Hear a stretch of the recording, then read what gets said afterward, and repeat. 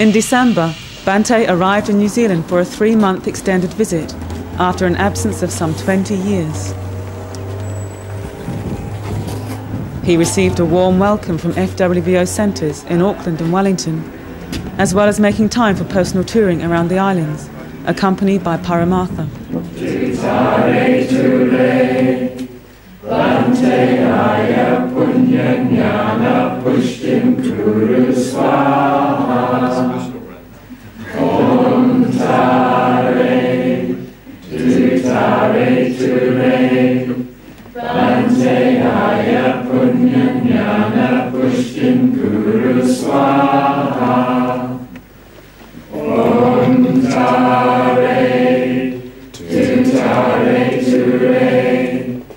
This is a moment I've been looking forward to for some years, to welcome Bhante Sangharakshita to the Auckland Buddhist Centre here in Granham.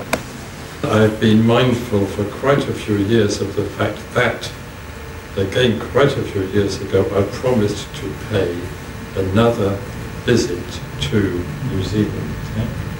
And for one reason or another, the fulfillment of that promise, and it was a promise, and of course I take my promises seriously, for one reason or another, well, the fulfillment of that promise was delayed. That makes me all the more happy to be here on this occasion. In the meantime, thank you for the reception. It's nice to be showered with flowers and things. I'm aware that a lot of people, throughout the movement, do recite the long life mantra for my benefit, and I'm sure it does have some effect. I don't believe that it has a sort of magical effect, but the thought that so many people are directing positive thoughts towards one in that way, it definitely does have a very positive, and I might even say healthful effect.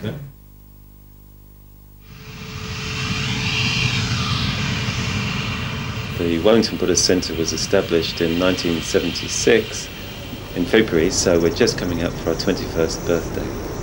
Bhante made a visit to New Zealand. That would have been, I think, in 1974 and 75 over the summer. And during that time, I was ordained. Soon after that, I came up to Wellington to live. It's a very beautiful city. I was very happy to come up to Wellington, but there wasn't a Buddhist group of any sort.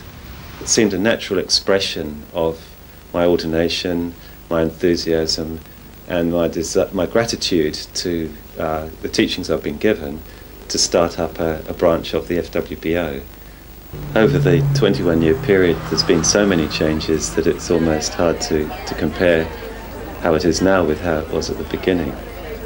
I think the ordination of Varadevi has got to be one of the biggest landmarks, because for a long time I was the only order member, and when she was ordained we doubled, and that was a very significant doubling. I've been involved at the Wellington Centre for, well, it must be actually 21 years now, and yes, it's where I made my first contact. I've been chairwoman of the Wellington Buddhist Centre for 8 years now. Well, I like living in Wellington. I like Wellington as a city. It's quite a small city. It's got a population of about 300,000, I think, and being small, it's quite a psychologically manageable place to live in. And that also, it means too, being small, that it's very accessible to the beaches and to the hills. Wellington actually is the southernmost centre in the FWBO, so you couldn't get further away really from the hub of things, from the UK. So being in an isolated situation as we are here means that you do have to develop certain qualities that are very much part of living the spiritual life.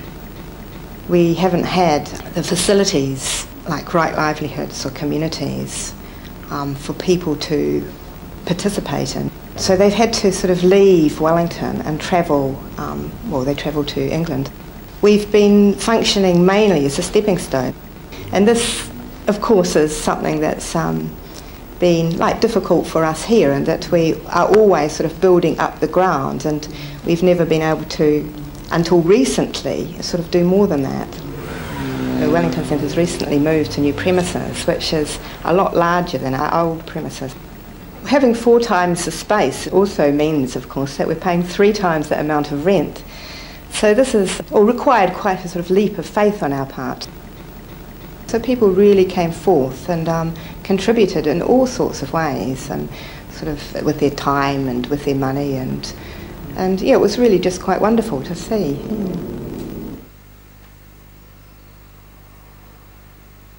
It's special and magical having Bhante come to visit New Zealand. He's seen a lot of people individually. It's also a great affirmation for the Wellington Centre that Bhante has come here, he's taken the trouble to be at the Wellington Centre for a period of time. He's very much wanting us to flourish, and it feels great. I've decided to organise the poems under the 3 headings, the 3 main headings of poems about the Buddha, poems about the Dharma, and poems about the Sangha.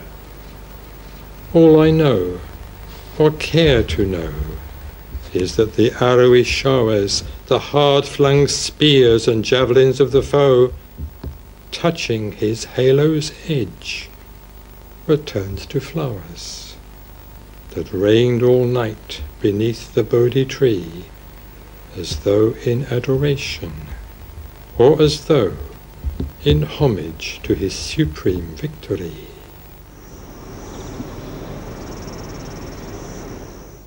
So on behalf of the Wellington Sangha, a very happy 30th birthday to everyone in the Sangha all over the world.